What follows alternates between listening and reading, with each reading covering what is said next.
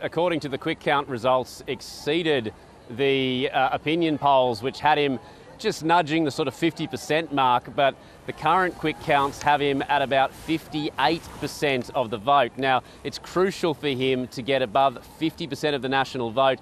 That plus a good showing in at least half of the provinces across the country would be enough to secure this in one round. He wouldn't have to go to a runoff.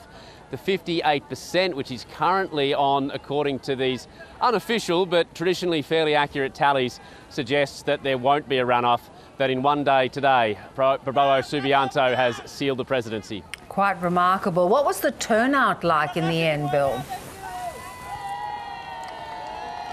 Turnout across the country relatively high. They always are somewhere in the sort of 70–80% with Indonesian elections. The whole nation gets into it. It's a public holiday over here.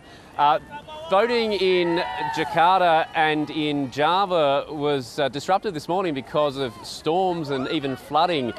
But even though there was a slow start, particularly in the capital, we didn't see long lines or anything early in the day.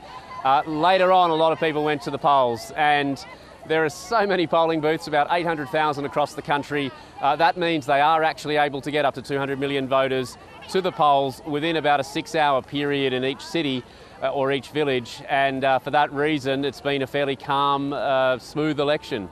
It is remarkable when you think of those logistics, and of course it's not just presidential elections. No, there are parliamentary elections going on as well. When it comes to the integrity of elections, experts and observers here often say that yes, there's a fair bit of money politics in the presidential race, you know, sort of illicit donations and things like that. But it's perhaps even more egregious in the parliamentary elections. Tens of thousands of candidates running for various posts across the country. But it is, from an international perspective, the big one. Who will lead this country next? That's what's been occupying people's mind and attention for the past few months. And in the end, it appears that Prabowo Subianto has just blown everybody away. Yeah.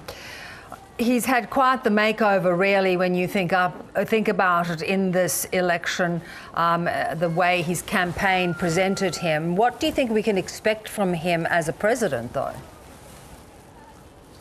Well, Bev, he's promising to be the continuity candidate. He's not promising to shake things up. He basically has said to Indonesians, if you like the way the country's been running over the past 10 years under Joko Widodo, vote for me because I will keep those programs going. I will keep seeking foreign investment, particularly from China, to build infrastructure, to develop the country's nickel export industry, to build electric car batteries. He will continue to put money into defence because he is the defence minister. He says a strong military is important for Indonesia. But he also has reaffirmed the country's commitment to being non-aligned, not to take sides with China or the US. And as far as Australia is concerned, Prabowo Subianto has never really raised strong concerns about the AUKUS nuclear-powered submarine plan. So from an Australian perspective, he's been fairly good on that front.